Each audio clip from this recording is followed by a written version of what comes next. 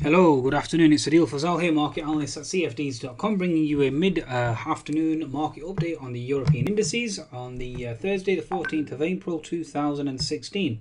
Okay, let's try and decipher exactly what's happening with regards to this market. Before I do, please do visit tradesignaler.com and download the latest app at Google Play and Android, and you can certainly gain access to my analysis along with others and this new app that we've certainly launched. Okay, now in terms of European markets, the market's certainly still defying gravity, still moving higher. Okay, certainly catching me off guard. After being up plus 200 points on a Tuesday, it's now Thursday and I'm down almost 140 points for the week. So certainly negative for me, and very hard to read at present because this market constantly wants to move and make a run higher and is on a tear at present. So certainly needs to be respected to a large extent. Having said that, we've had a number of arguments to the downside, and I'll try and go through them one by one.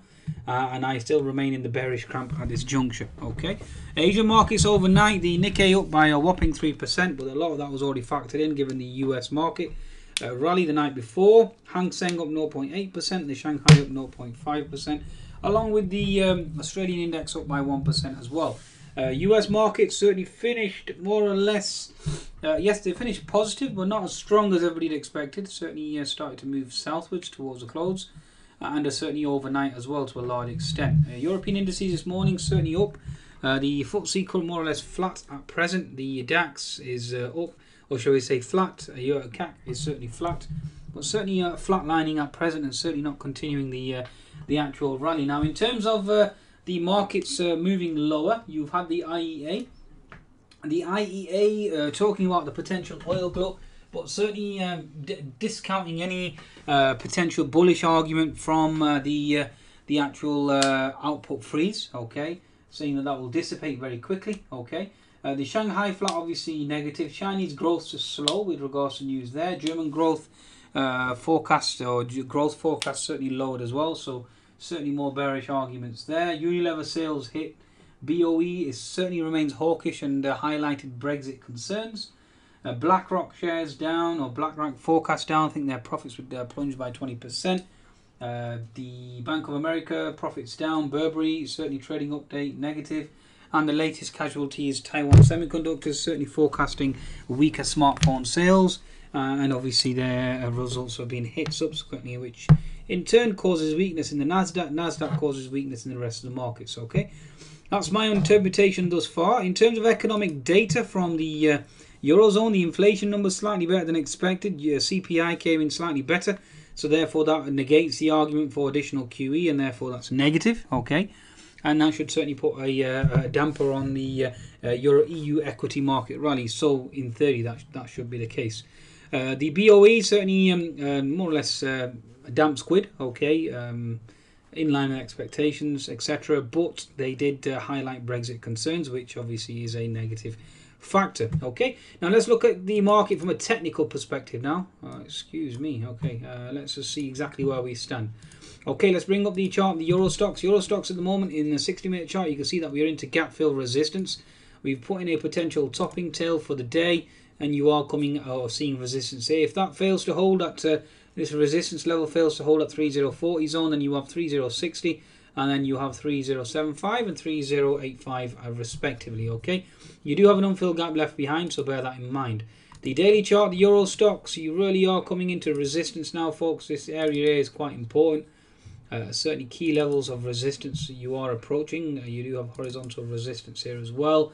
So certainly a respectful resistance zone. Okay, 10-minute chart. If we zoom into the micro, let's see exactly where we stand. We did have a HNS formation that obviously, as you can see, certainly failed to transpire at present, given the fact that the euro is still languishing at 1.125.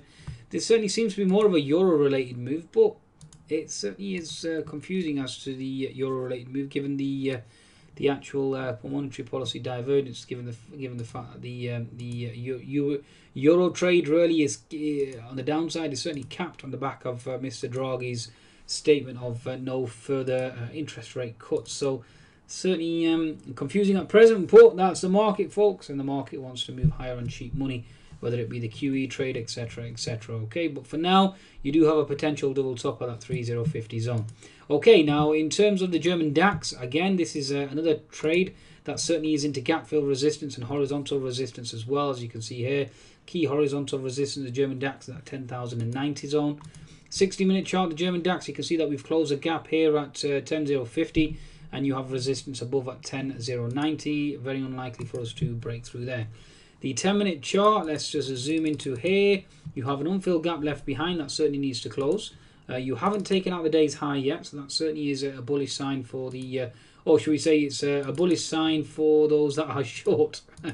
Okay, so in terms of their portfolios. So at present, you are looking at potential weakness for the German DAX, and I am expecting it as well. You certainly seem to be consolidating at the moment on the German DAX. You do have, obviously, if we flush, you have support at 10,000 zone.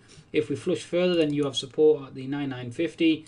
And then you have support at the 9,890 zone, and obviously the unfilled gap below make sure that this market is certainly vulnerable to a retracement. Okay, and that's what I'm expecting really. 60-minute chart certainly is showing you immense resistance in this zone. So looking for weakness on the euro, on the German DAX, given the fact that the euro USD, if I bring up the chart, the euro USD, you have an inverted head and shoulders formation on the euro USD, folks. So certainly keep an eye on there. 60-minute chart, the euro USD, you certainly have a bottoming tail. There is potential support down at 1.12820. Now the HNS formation has completed at 1.1285. So certainly the flush is over, and like I said, I'm looking for a potential pop. Now we have had stronger inflation data today out of the EU CPI, and that should support the equity markets. Obviously, which we said the euro moving higher and the equity markets moving lower. If I bring up the chart of the bund should be interesting here. Quickly bring up the chart of the bund itself, and you can see that the bund has flushed and certainly is putting in a potential top. I mean, the daily chart will certainly confirm that as well. As you can see, we had a fake out and the market certainly has retraced back very quickly. 4-hour chart at the moment certainly is signaling a potential HNS formation, so certainly watch out below in terms of the bund itself. So you had the left shoulder here. Obviously, you've had the head confirmed, looking for a right shoulder, then looking to move lower. And as we all know, when the bund moves lower, then that causes the euro to start moving higher. So certainly watch out for that, folks. Okay, very, very important to observe there. Certainly looking at weakness with regards to the bund at present. Okay, so moving over now to the French CAC. Let's just bring up the French CAC whilst we're here. The French CAC, you can see the daily chart certainly is into resistance. The 60-minute chart at the moment, so even though we have pushed above a resistance zone, okay, there is horizontal resistance in this region here where we are at present.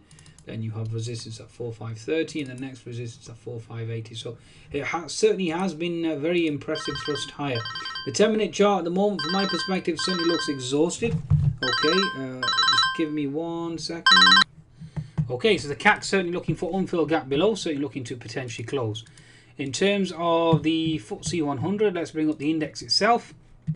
The FTSE 100 at the moment on the daily chart at present is currently facing some turbulence at this 6,850 zone. Okay, that zone is expected to hold and potentially looking to retest the breakout zone at 6,200 and 6,315. So those are the two zones that we're potentially looking at. The 60-minute chart on the FTSE 100, we did have the bearish candle at the 8 o'clock this morning. I was expecting consolidation.